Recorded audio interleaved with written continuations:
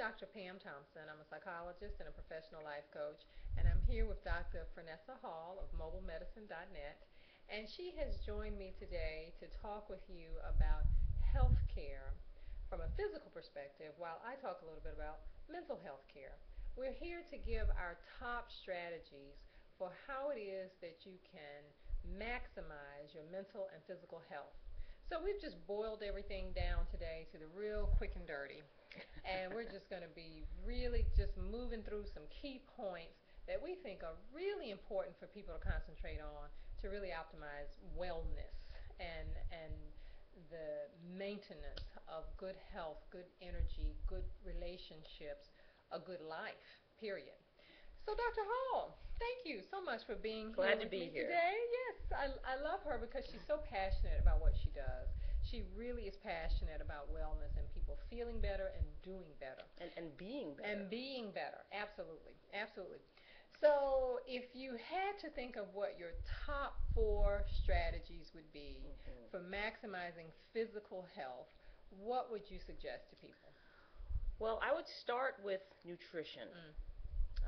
I think people don't realize just what exactly nutrition is. You know, you think about you have to eat to have energy, but it's more than that. Those nutrients in foods, whether it's proteins, carbohydrates, fats, vitamins, minerals, and other nutrient cofactors, are critically important for every metabolic reaction in the body. So the brain, for instance, cannot make serotonin without adequate amounts of vitamin B6 or adequate amounts of the amino acid tryptophan. Doesn't happen.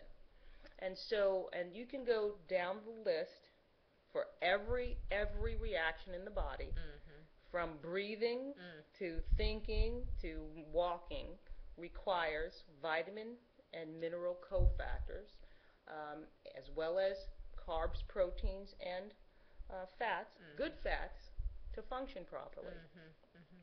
I think the other key point people need to understand is the human body is a miraculous thing. Okay, clearly man could not have made this. Absolutely. And the human body, despite what we do to it, continues to function. We know people that live on nicotine and caffeine and biscuits, and somehow they keep functioning. Especially in the South. Right. And what the body does is it has its list of priorities. You know, your brain functioning, breathing, your heart pumping, all of those really top priorities, they will get the nutrients first. Everything else comes later. Oftentimes, and we've experienced this, all of us have experienced this, the immune system is somewhere down here.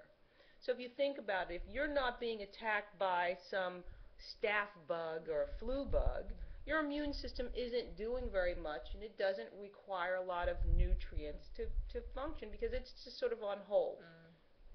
So your body says, well, here's a place we can not pay much attention to, and we'll put all our nutrients in more critical functions. And so when we are burning the candle at both ends, eating that poor diet, particularly the diets high in sugar, not getting enough sleep, lo and behold, we get sick. And then we wonder what happened. Well, what happened is the immune system wasn't prepared to mount an attack to defend your body against whatever. Okay, so nutrition is the foundation for good physical and mental well-being. Absolutely. So let's talk about how do you get those nutrients. Well, you have to eat the right food. That is, fruits and vegetables of a variety of colors. You want to get low-fat sources of meat. You want fish. Now, if you're vegetarian, that's a special consideration, which would be another conversation. But in general, you want to get high-quality sources of proteins, fats, and carbohydrates. So you want to get complex carbohydrates, whole grains, fruits and vegetables, complex carbohydrates. You want to get good sources of protein, meat, fish, lean meats, poultry, beans, soybeans, things along that nature. Whole grains like brown rice, You know, that would be far better than white rice, which is basically stripped of a lot of the nutrients. Clean water. Okay. You want to avoid or minimize refined carbohydrates. That's things like white bread, white flour. Basically, the nutritional aspect has been stripped from it, and then it's fortified with some, folate or B vitamin or something, which is a fraction of the nutrients that are found in the whole grain. So that's sort of the quick and dirty diet message. Now, I didn't mention fast food or fried food because they're really not on the table. They're not on that list. Okay. Now, I like fried food and I eat it rarely. Yeah. Okay, so we're It's not your talking never. splurge. I like ice cream. It's once in a while, so it's not what you do 20% of the time. It's really what you do 80% of the time. Okay. What about the soy products? I mean, there's some controversy around that of late. That should we eat them? Should we not? It's something that should be part of your comprehensive approach to healthy food, but it shouldn't be something that you just focus on eating. Yeah. Too much of anything can be bad for you. Yeah. I think in the news last year, a young lady died because she drank too much water. Yes. Okay, it was really sad. Yes. But that's a tragic example of too much of a good thing. Okay, so let's try to keep some balance. Try to eat a variety of foods. Fresh is going to be best. So, nutrition. Okay. Second, exercise. If you don't move it, you do lose it. As we age, it becomes more important to stay fit. Elderly people who fall and break a hip, a lot of times that is because they have poor balance, because they have weak muscles, weak stabilizing muscles. Keeping your heart healthy. It's a muscle like anything else. If it's not exercised, it doesn't function as well. Yes. And also, when you're stronger, you can recover from things faster. Exercise is important to maintain strong, healthy bones. They have shown that exercises helps lower your risk of Alzheimer's. Oh, and I believe, and don't quote me on this, but I'm 90% sure it also helps people who have Alzheimer's function better. Wow. So exercise is another important aspect of maintaining health and wellness. And how much exercise? Because, we hear different things about that too. Well, I would say if you're not exercising at all, anything on a regular basis is going to be better than what you're doing. Yeah, I'm thinking so.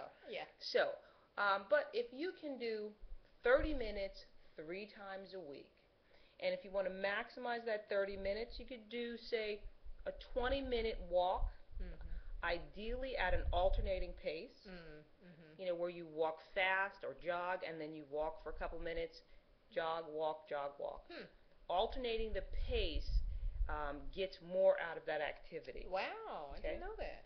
So a 20-minute alternating pace is sort of equivalent to 40 minutes of a regular pace. Interesting. Well, have you ever gotten on a treadmill and you started jogging and you're like out of breath and you're like, and then 5 minutes into it you've got this easy breath, you're feeling good. Definitely. Well, that's because your body has adjusted to that. And so now, instead of burning calories how you were in the beginning, it has adjusted and compensated, and now you're on cruise control. So when you change it up all the time, the body doesn't adjust and it's using more energy. I see. So it's kind of the same concept behind changing your weight routine every day or every other week or so that the body doesn't get too accustomed to it and get into this cruise control mode. Because if you keep doing the same motion, one of the main things is you're neglecting some of the other muscles. And so if you want to get that total body workout, you've got to use different exercises, which will, because you'll find a different sore spot when you change your exercise. I'm aware of that. Exactly. I'm very aware. Yeah, it's funny how that happens. Yes. But to keep the body guessing is what you're saying. Yes, Keep exactly. it working harder and optimally. Right, and you also want to incorporate some core strengthening, not just the cardio. Core strength is where all of your power comes from, where your stability. I'll give you an example. I did Pilates for a short time with the table. And they have an activity where you're on your hands and knees, and then they attach the weight with the pulley to your foot. And you have to bring your foot around like this and then back. Okay? So when I first did this activity, I'm shaking like this, my leg is wobbling, and I can barely stay on the table. Okay? 8 weeks into it, I'm stable because my core muscles are stronger. Yes. Okay. This is really important for elderly and aging people. Okay. Broken hips from falls. People have a 25% mortality within the first 1 to 2 years of any cause. So it's not necessarily that you have heart disease or this or that or the other. 25% of elderly people who break a hip are dead within 2 years. Okay, that's an amazing statistic. We know that, for instance, Tai Chi lowers the risk of falling. It helps with core strength and balance. And so we really need to pay attention to our core muscles and our cardiovascular. And I would throw in some stretching. I'm one of the tightest people in the world, and it's a challenge for me to stretch, but it becomes more and more important. Muscles work optimally when they're stretched and relaxed. Okay, so we've got nutrition, we've got exercise, sleep. Let's talk about sleep. Okay, sleep is critical. And we all feel better when we've had a good night's sleep. But what sleep actually does, sleep restores us. Sleep is the time when your body replenishes, replaces, renews, cleans house, all that housekeeping, so to speak. So think of it this way. When you're asleep, the body opens the cupboard and it checks to see what nutrients it has to do the functions it needs to do. So the immune system has to go through and clean out old cells that are dying or dead or damaged. Okay. The body has to replace some muscle, has to make some hormone, has to do whatever. It goes to the cupboard and sees what's in the cupboard. Vitamins, minerals, nutrient cofactors, amino acids, little fats, good fats, complex carbs. Okay. And then it looks to see what it has to repair. And if it doesn't have what it needs to repair, then you're really in trouble. However, it does this while you're asleep. That's the key. Yes. So if you get 2 hours of sleep, you've had 2 hours of maintenance. That's not enough. So you really need to get your 6, 7, 8 hours of sleep so the body can repair all of the things that have gone wrong every day. Your computer, if you don't do a little maintenance on your computer, you know how it gets bogged down. So you do a little defragmentation, and all of a sudden it works better. Well, that's what's going on during sleep every night. The body is cleaning house and repairing and getting you ready for the next day. Okay. And I know mentally our memories are consolidated while we sleep. So the people who do the all-night crams, and you go in to take the exam or do the big presentation, your brain has not had a chance to encode that memory without the sleep. So it is essential that we get it. Less activity and less strain on the body's ability to repair itself is more. Less is more. Yes. So you've got to sleep. And finally, the whole spiritual and emotional aspects. Several weeks ago, we did a talk on stress.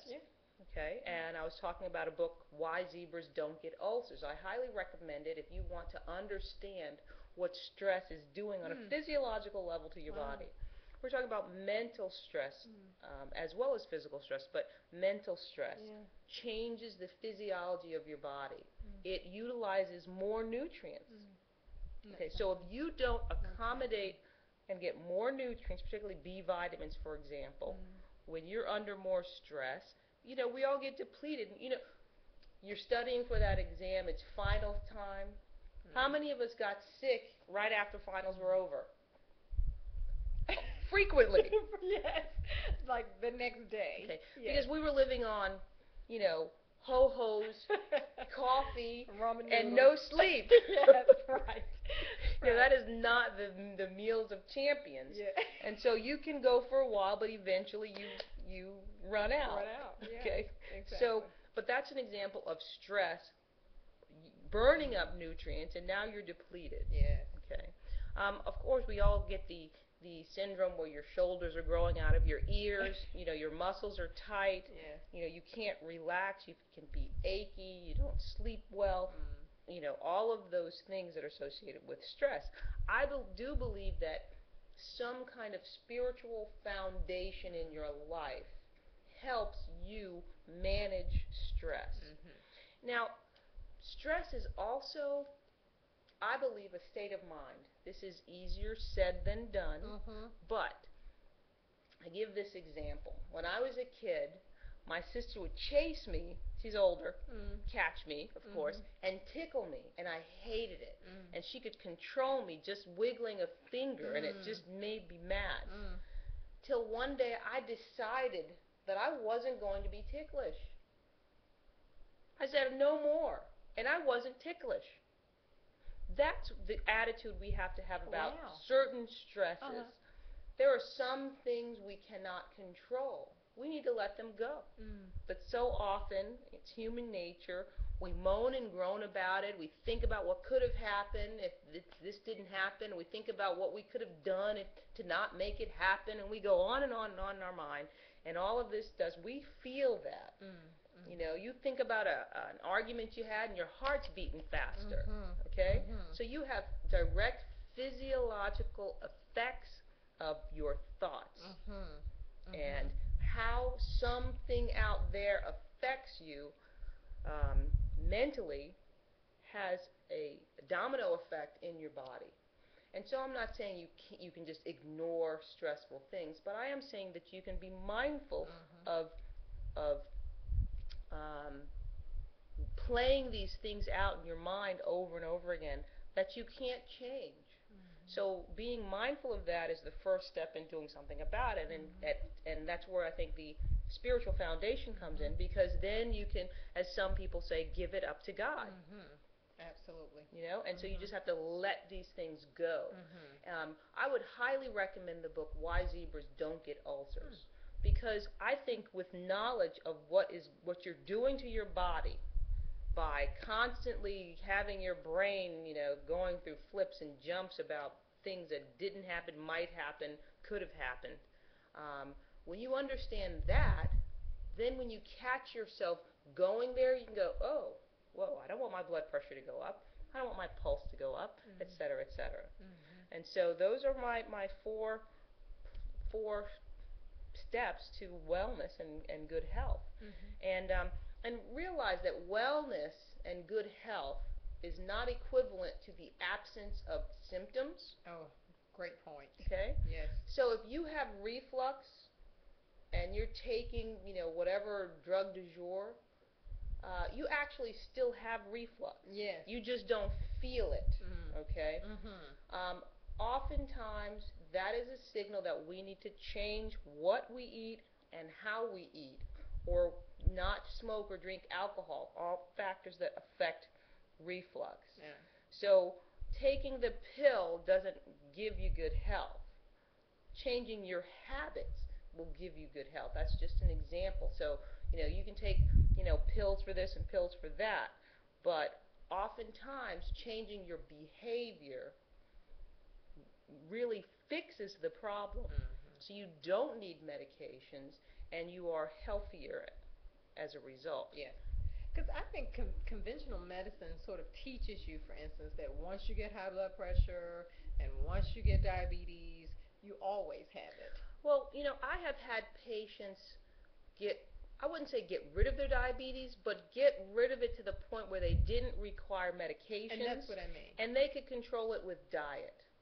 Yes. Now, that took commitment on their part to eating a healthy diet and most often losing weight. Yes. Obesity is a huge factor in diabetes. So I've had patients lose 65 pounds, go to the gym 3 days a week, eat a strict diet, and all of a sudden they're on no medicine. Yes. Okay? Now, even if you don't get off the medicine, your body is still better off from you doing those things. Same thing with high blood pressure. I've had clients lose weight, get rid of the salt, get rid of the alcohol, etc., and they're off blood pressure pills. But they're still working their program. Exactly. And that's the important piece So I to look at remember. it this way. I have a tendency to high blood pressure. Okay. When I exercise, keep my weight down, my blood pressure goes back to normal. So I know that I don't have wiggle room with regard to my weight and blood pressure. Yes. Now, you... What's she trying to say? you know, your blood pressure is normal. Yes, it is. Yes. You probably have lots of wiggle room. You could probably gain 20 pounds, eat salt every day, and lay it on, and still not have a problem. Okay? Yeah, well, yeah. So what I'm saying is that challenging. we are all different, Yes. and we have a greater or lesser propensity to develop certain things. In my family history, diabetes and high blood pressure. Mine too. Okay? So it means that I have to be more mindful of the habits that will create that and not do them. Right. That's the key. It's more than the knowledge. You got to Right. actually do it. Yes, there's Imagine got to that. be action. Yes. Other people I know that are 50 pounds overweight, there's no diabetes or high blood pressure in their family, their blood pressure is great. Yeah. Their blood sugar's great. Wow. But genetically, they don't have that. Now, that doesn't mean that when they're 60 and they're still 50 pounds overweight, it doesn't tip over. Yes. However, they are not as prone to it as I am. Okay? So what I'm saying is that each of us has different genetic makeup, and the environment in which we bathe our genes, Yes. tobacco, alcohol, potato chips, junk food, or, you know, fresh fruit, fresh vegetables, lean meat, whatever, that decides which path you're going down. Yes. I've heard it said that genetics loads the gun and the environment pulls the trigger. That is an excellent. I'm going to steal that one. Do. And the bad news is that sometimes that gun is loaded with little BBs, and sometimes the gun is loaded with rockets. Cannon. Exactly. Yes. And so depending on your genetic family history, how big a gun it is. What are you facing? Yes. And so, you know, for me with diabetes and high blood pressure, those are two big time disorders that then result in other things. You know, so it's really important for me to get my act together. And I'd like to say, just brag, I've lost 25 pounds over the last year and have kept it off for the last 3 months. Oh, wow. Outstanding. Yay. Now, Yay. it took work and all that, And you still have to work that but my program. blood pressure is down to normal. Oh, wow. You know, so I have a few more pounds to go, but, you know, I don't want to be on medications, and I knew I was not healthy, and or as healthy as I should be. Yes. And I got to work. Yes. And you're working it. Exactly. All right. Well, thank you. I love that. This is a doctor, by the way, who also makes house calls. Imagine that. Yes. In 2009, which I just think is so fitting for someone like yourself who cares about the whole package. You know, the whole kit and caboodle is what Dr. Hall takes into consideration. So were you done? Well, I'll just throw in my website. Yeah, please. It's www.mobile-medicine.net, or you can call and leave a message for me at 678-623-3038. All right. I thank you for that. Thank you for having me. I'm really glad you're here, and I'm just going to segue really quickly into the mental health portion of what we're offering today. And to piggyback on something Dr. Hall was saying, I would first start out by saying just lose the armor in your life. Lose the idea that you've got to do this thing called life all by yourself. So as Dr. Hall mentioned, spiritual health absolutely helps people to feel support that comes from on high, that they don't have to figure out every single solitary detail by themselves. And I think when I say lose the armor, I'm also talking about just in general losing the tough guy, tough woman stance that hear me roar, I'm invincible, I don't need help, I don't need therapy, I've got this under control.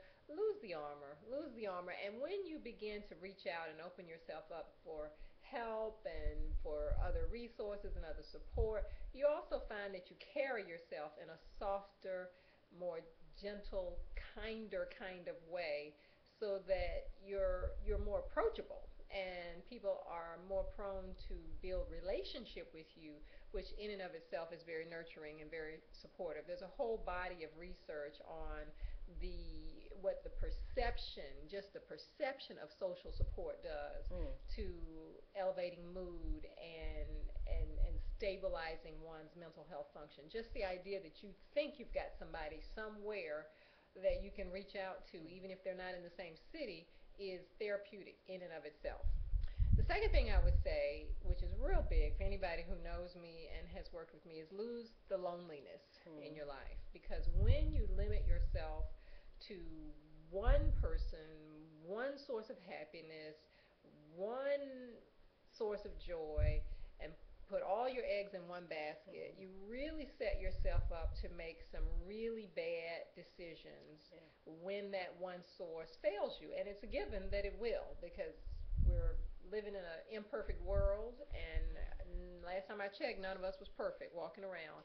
There will be a day that comes when a friend or a husband or a family member or a job or a bank account in this day and age will let you down. Yes. And you have to have some other eggs in your basket so that you have a much more balanced perspective on where it is that you can go for help and support and resources and answers. And you can't do that when you're living in isolation. Right. You cannot do that when all you do is go to work and come home, go to church, come home, and it's you and the TV, or it's you and your laptop. My husband has a saying, don't let your laptop be your date.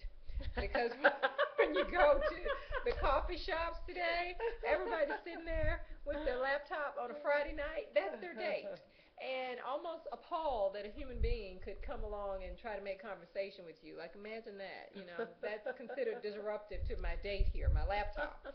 So lose the loneliness. I just can't say enough about the importance of reaching out for help when you need it. There is no shame in that. And as Dr. Hall was talking about building the immune system all along and having it ready to go when you need it, I say the same thing about nurturing your relationships, because reaching out for the friendships when you're in a crisis is oftentimes not going to solve the problem for you or lend itself to people being very available and accessible to you. You've got to nurture your relationships all the time so that when the crisis hits, it's no big deal for people to come to your aid. They know you. You have intimacy, and they want to help you and be a part of whatever that experience is. I always say, if you want a friend, be a friend. Absolutely. Absolutely. Absolutely. So that's lose the armor, lose the loneliness. The third thing I would say is lose the reactive lifestyle. And by that I mean simply bouncing around to the whims of whatever any given day may bring into your experience that happens to be a negative. And so I don't have proper planning on the front end. I don't have contingency plans in place. I don't have proper insurance. I don't have proper savings. I don't have proper relationships or that are supportive and loving and embracing of me, so that when things happen, I got to jump and I got to make something happen right quick. That's not the best plan, not the best strategy, but it's what I got available to me right now. So let me hustle and just get through this day by putting another Band-Aid on the situation. So we got to get out of that mode of I'm just reacting my way through life. You really want to structure your life so that you can live proactively, so that you're in the driver's seat. You make the decisions. you choose the people to have a front row seat in your life, because not everybody deserves to have a front row seat in your life. Right. So you get to choose how it is that you will structure your life and your relationships so that you build a life that plays to your strengths and not to your weaknesses, so that you're not reacting from your weakest points and your more vulnerable points all the time. So that's lose the armor, lose the loneliness, lose the reactive lifestyle, and fourthly, I will say lose the impatience with yourself. Mm. You know, we have to be as kind to ourselves as we probably are, hopefully. That might be a stretch, but hopefully, as we are to strangers, to friends, to family, we give people a pass. We give people a break. We try to give people, I hope, the benefit of the doubt. We have to do the same thing for ourselves, so Mhm. that when we blow it, when we make a mistake, okay, I made a mistake. Okay, it's probably something I can recover from. Okay, it's probably something I can learn from, so that if you're on a diet and today you blew it with a hot fudge sundae, don't let that be your opportunity to say, oh, well, Right. I've just blown it now. I might as well go ahead and have the cheeseburger and the fries and forget, my whole program of fitness and health maintenance. Just know that it was an isolated incident. You can get up from that. Brush yourself off and get back on your program. I use this example sometimes when people are impatient with themselves, and they try different things in their relationships to build a healthier relationship, and it doesn't work out initially. It's kind of like a 400-pound person hiring a fitness coach and going to Weight Watchers for 1 week and saying, oh, that didn't work. That didn't even work. So I'm just going to give that up. That didn't even do me any good. It's the same kind of thing when we're putting in a new, as my husband says, great football fan, when he says he likens it to putting in a new offense on a football team. Mhm. You're going to have some wobbly moments there. You're going to be unstable as you put in a new system, as you put in new order to your life, as you develop new relationships, as you try to attract healthier relationships, as you try to live more focused on diet consciousness. You're going to have some slip ups, and that's okay. Yes. That's okay. So lose the impatience with yourself. Be more forgiving of the mistakes that you have made. Don't go for perfection. Most people value completion over perfection, and most mistakes are recoverable. You can recover from most mistakes. So don't worry about what happens if I don't get it right. That's okay. Right. Most of us don't get it right. Yeah. So those would be my Yeah. top four. Lose That the armor. Yeah, yeah, go that ahead. last one, I read a saying and I can't quote it exactly, but the point was persistence Yes. will outdo talent 100% of the time. Absolutely love There are that. many, and it will outdo genius Yes. 100% of the time. We Yes. know brilliant people who are doing nothing with their lives. Absolutely. We know very talented people who are doing nothing with that talent. Absolutely. We know people with average talent, average intellect, who stay on it and they achieve amazing things. Yes. And so being persistent in moving, taking even baby steps towards your goal, whether it's financial health, physical health and wellness, whatever it is, Yes. you keep moving forward. That's right. That's right. And I would just sum that up by saying consistency is the key to the breakthrough in anything, as Dr. Hall was just outlining. And so we're here to offer you some tips that we think, when done with consistency, can result in a healthier lifestyle, a more fulfilling lifestyle, and certainly a invaluable sense of satisfaction for a life well lived. So I'm Dr. Pamela Thompson, psychologist and professional life coach. You can reach me at www.drpamthompson.com. That's drpamthompson.com. And I can be reached also at 404-644-0710. And thank you so much for watching us. And thank you to Dr. Hall again. Thank you. Thank you.